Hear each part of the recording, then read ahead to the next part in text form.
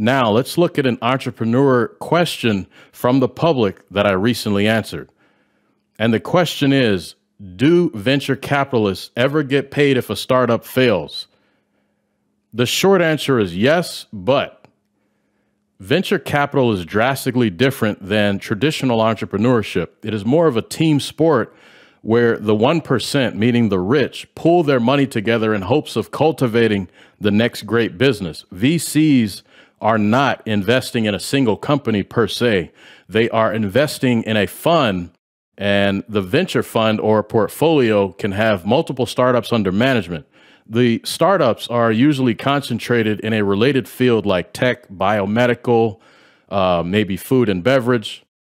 But if a venture fund has 10 startups under management, most will either fail or just do okay. But only one has to be Amazon, meaning exceeding expectations and generating a substantial return for the VCs.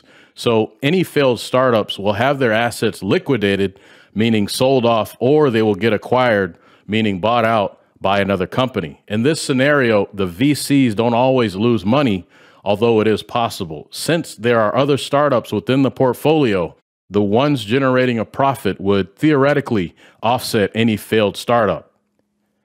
Got a question? Let me know online at leonardinnovation.com, and I'll try to respond the same day. Once again, the website is leonardinnovation.com.